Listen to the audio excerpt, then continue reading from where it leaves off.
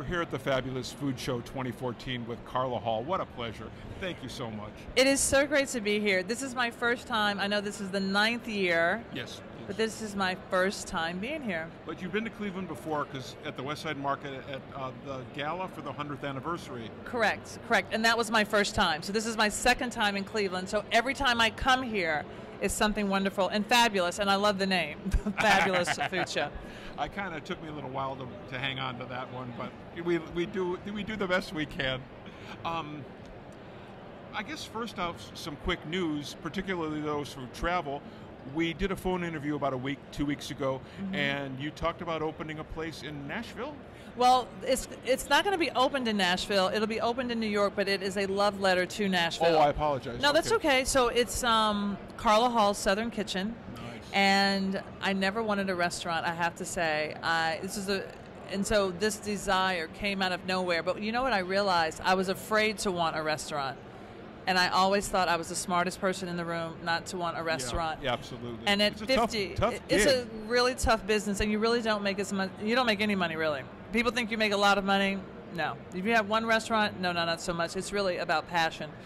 I can see that. And this is kind of going to be my little baby. And at 50 years old, I feel like I want to do it, and I'm going with it. So this is me jumping, and I'm waiting for the net to appear. But it's Nashville's hot chicken, which is fried chicken tossed in a spicy oil from mild to fiery hot, and southern sides. That's it. Really quick serve, fast casual. That's it. About how many square feet?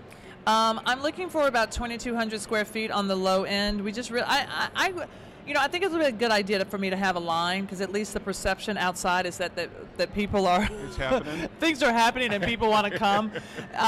You know what? Whenever you go to a country, if I go to Tokyo and I'm in the fish market and I look for the line. Yes. And that's the place I'm going to go. So if there are no seats inside, or if there are only 6, the line has to be outside, and so people will think, I want to go there. It generates some energy. Exactly. Pearl Oyster Bar in the Lower West Side.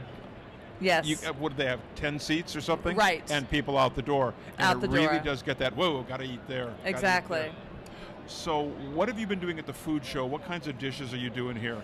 So the first day I did a smoked turkey and bean stew, and this is kind of like a holiday theme. And when we spoke before, I'm like, I can't remember what I'm making. So this is a great stew to do with your leftover turkey, or if you don't have a turkey and maybe you smoked a turkey, because it's such a simple stew. It's a little spicy. You've got the beans. I did these corn cakes, the little tiny silver dollar corn cakes. And smoked turkey, and that was delicious. And then today I did a curried carrot soup, but I did it with a mango chutney grilled cheese, a mango chutney and Havarti grilled cheese. And so that chutney, while you're making it, go ahead and make a lot of it, put it up, put it in little jars, and it's a perfect Christmas gift to give to your friends. That's a nice idea. I love homemade gifts, and yes, nothing speaks quite like homemade food, hits the heart. When we were talking on the phone a couple of weeks ago, we talked about how important, why Thanksgiving is so meaningful to you. Yes. Say a few words, if you would, about that. Well, first of all, Thanksgiving, it's all about the family coming together and the friends, and you don't have to do Christmas gifts. It's no gifts. It's about family and tradition. So the gift, I feel, for Thanksgiving is the food memory. Yes. So, I am of the thought that you should not mess with Thanksgiving. Okay. Please do not mess with Thanksgiving. You people out here, please don't mess with Thanksgiving. Don't put my turkey into a pate. Don't make the gravy into a foam. Don't put the cranberry sauce into some gelée. Please.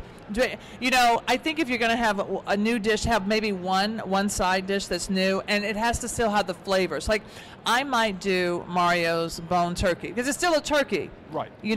And it still will carve like a turkey. But people are looking forward to this holiday as a food memory, and when you go back, you want to have that ratatouille moment. You don't want to have a what the hell is this moment.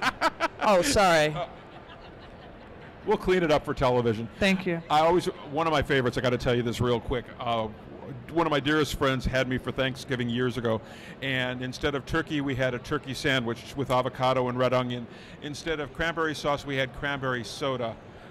And that's what I'm talking about. And you sat there, and all I could think was, I can't wait.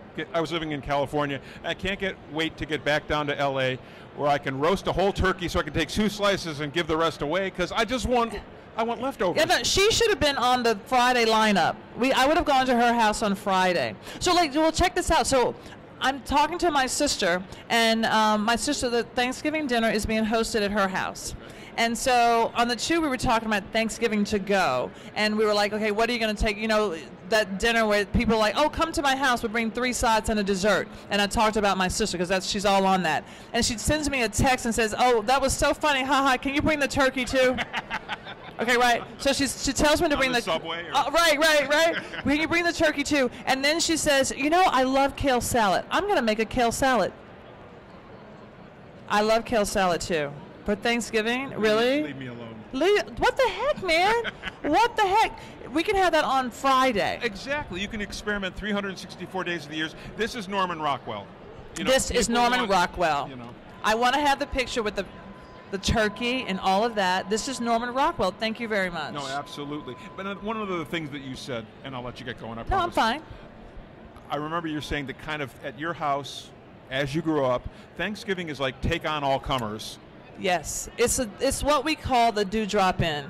There is always a seat and a space there, be it virtual, but it's all about dewdrop in, and we have more than enough food. And if you don't have a place to go, there is a space for you at our table. Even if we didn't know you were coming, when you get to that door, we know you're coming in. You can get 20 servings out of a 20-pound turkey, or you can get 47 servings. Absolutely. If that's what you need to do. Absolutely. And that's where all the sides come in. That's where all the sides come in. Carla, it's such a pleasure. Thank you so much for taking the time. Thank you so quite much. Sincerely, this is so great.